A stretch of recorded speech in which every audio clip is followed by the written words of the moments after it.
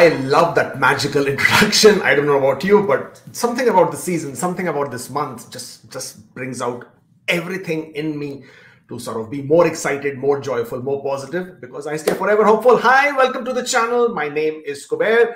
I am a CICC, licensed immigration consultant. ICCRC has changed to CICC. That's our new regulatory body. So I'm a CICC immigration consultant. There are a lot of you who are coming to Canada as international students, okay? And you fall into these traps of these agents and all these so-called consultants who obviously are not consultants, and they don't have your best interest in their mind, but they only have their own interest in their mind because they only want to secure you an admission, hopefully get you your approval if they can, and get their commission from the college. That is their interest. But in the whole process of doing that, they will either create fake documents for you, okay? They will either disclose additional information which is not true, or they will hide, or they will not disclose critical information about your application, or they will twist or manipulate the information of your application. Sometimes you know about it, sometimes you don't know about it. One example is that they may create fake documents for your work experience which you've never had. They may disclose that kind of work experience just so that they could create your profile in line with the kind of program they have chosen for you. Or they may hide your education. So for example, you have completed a master's degree, you have a master's degree, but they tell you don't disclose your master's degree, because if you tell them that you have a master's degree, you will not get admission for your diploma program, and you hide that information.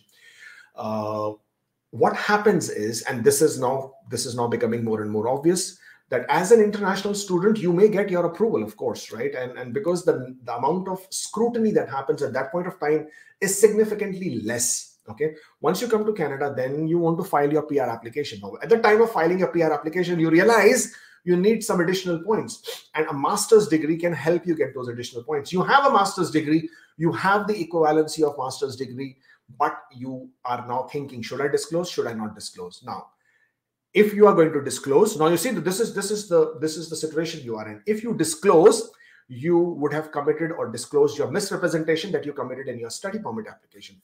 If you don't disclose, you are still committing misrepresentation by not disclosing very important material information. So you are in a bit of a situation. Very, very recently, there have been 3 applications which I have come across where all 3 were identified as having committed misrepresentation in their previous applications, and they were obviously banned for 5 years. Their applications were refused. So please, for God's sake, IRCC is now using artificial intelligence at a very high level. I mean, not a very high level, but at more and more levels, more and more visa offices. We will be talking about that artificial intelligence a bit later on, not today, but in another video. But if you are interested, then Google Chinook. A lot of people have been talking about it. IRCC has been using it for several years right now.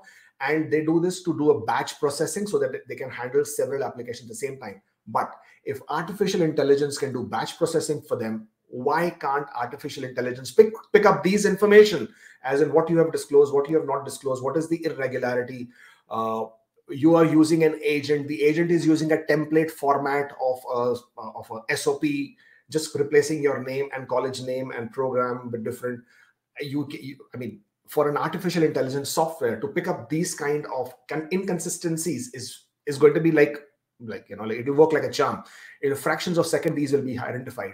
Mind you, a visa officer takes no more than 10 to 11 minutes to handle a study permit application, and they do not have the time to read through all your 5 or 10 pages of SOP and go through every single document. So the critical information that you provide is important, and more than that, what you need to do is provide them with the genuine information. Don't lie, don't hide. You will face problems later on, and then you will find yourself in a very, very difficult situation. So please be careful. Please be mindful. Always disclose correct information.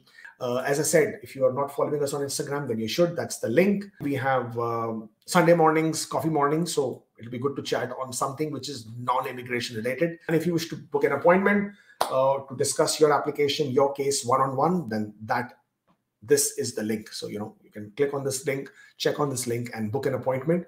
Thank you so much. Thank you for joining in. Stay safe, take care, and all the best.